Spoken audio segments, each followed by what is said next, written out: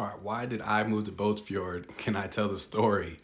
Okay, so I saw, let me get this, make myself a little smaller here. I saw this article right here on the local, and it said the incentives to attract people to northern Norway, lower taxes. That's why I went to Båtsfjord, lower taxes.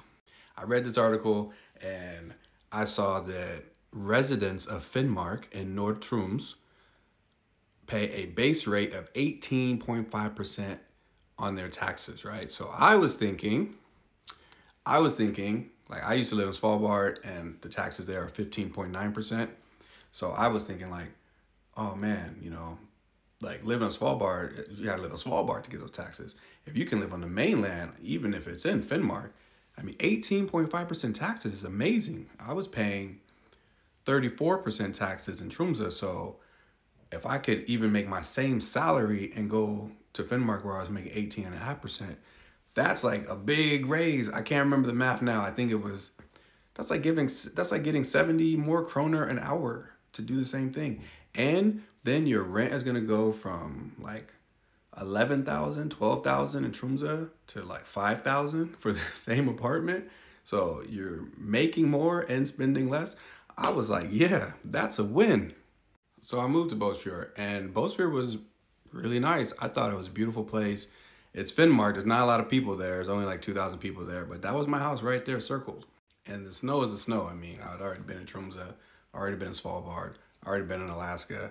I mean, I wasn't tripping about the snow because there's no such thing as bad weather, just bad clothing. And you see, I got good clothing on, so I wasn't worried about that.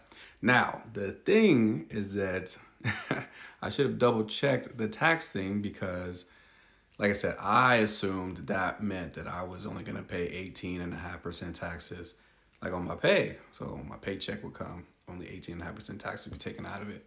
And I didn't do any research. That's a bad thing.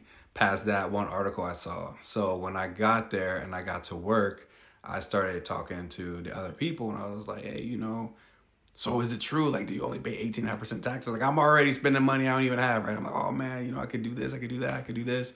And everyone is like, nah, we pay 28%, 26%, 30%, 32%, whatever, right? So I was like, well, you know what I mean? The only reason I went there was to pay less taxes. So if I wasn't going to pay less taxes, it was kind of like, why am I here? Yeah, my rent was a lot cheaper, but I mean, I'm in Finnmark.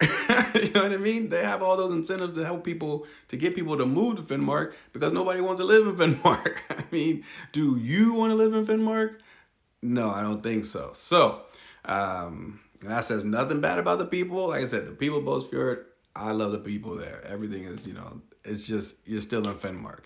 And so, once I figured out that, I was like, oh, then I'm going to move. So I just thought, I'd never been to Bergen before, and I wanted to check it out. I heard good things about Bergen, so I went to Bergen. And, and I don't know if the Finnmark tax thing comes like at the end of the year when you're paying taxes, maybe like then you'll end up getting more money back or whatever, but I wasn't trying to get more money back later. I was trying to pay less money now. So, yeah, after 3 months of Båtsfjord, I was like, hey, man, peace.